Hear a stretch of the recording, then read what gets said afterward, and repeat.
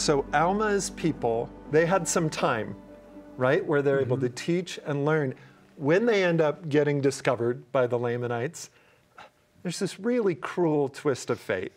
And it's one of those things where you could complain because Amulon, the wicked priest, through a series of events, has ended up getting favor of the Lamanites, even though he consistently makes these terrible choices, right? Maybe the Lamanites recognize something. Hey, you like being in charge of people.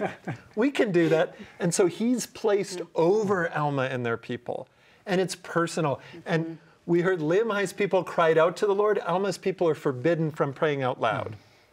But then we get in chapter 24, verses 13 and 14, as Alma's people pray silently in their hearts, they get this response. And it came to pass that the voice of the Lord came to them in their afflictions, right? They're not getting delivered out, but in their afflictions, saying, lift up your heads and be of good comfort, for I know of the covenant which he made unto me. He's reminding them and trying to anchor them in that moment. And I will covenant with my people and deliver them out of bondage. So one, look back to the covenant you made, look forward to redemption. In the in-between space, this is what he says in verse 14. And I will also ease the burdens which are put upon your shoulders, that even you cannot feel them upon your backs, even while you are in bondage.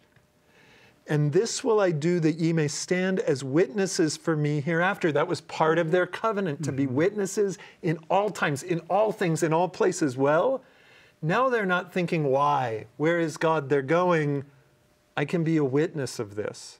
I can be a witness that God was with me day to day in my extremities.